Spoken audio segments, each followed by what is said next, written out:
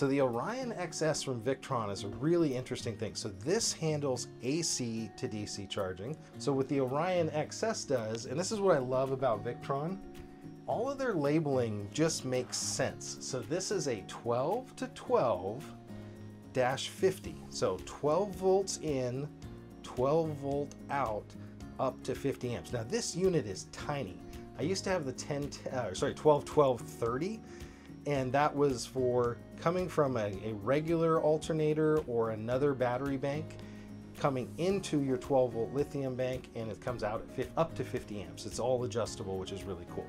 Now once it gets a 12 volt source, it's actually going to turn on and we'll be able to use it. And then I'm going to run this one into our ground block.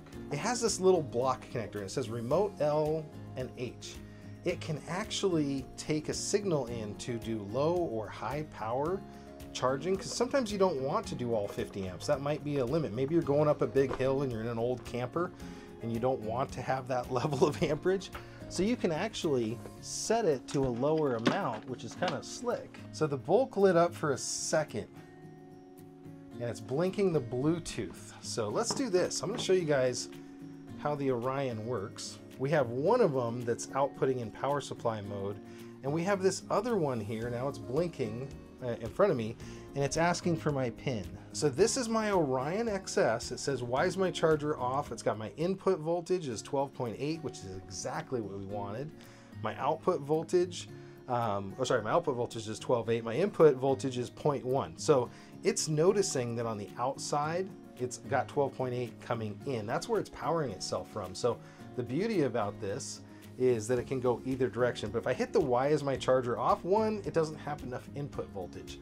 So what's beauty about this system is you can set the level of when you want it to kick in. So if you're just sitting there with your stereo on or whatever in your car, you don't want the starter battery to be drained by the system. So this input voltage has to be at a certain level. One, it's also disabled. So I've disabled this because in the winter, I don't want my boat to be charging the lithium bank below freezing. So there was a reason I had to do that. So I turned the charger off in settings. And then the last reason is engine shutdown detected. So it noticed that the engine turned off, or in this case, it doesn't have an engine. So it can actually do that, automatically engage. And it also has a timer where it will wait for the engine to run and get enough power back into the starter to make up for the time that it was off, and then charge the battery for this whatever the starter used, and then it kicks in. So really amazing system here. And so when we go through this, we could enable the charger. We can set the current levels, input and output, and then the lockout levels.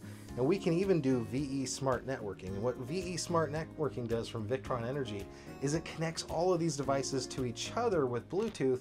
So if you're solar charging, your DC charging, and your AC charging, so these are three different charging solutions, it can actually optimize the charging to your system from all three of these units at the same time. So really, really a nice advantage when you have all of the Victron gear working together.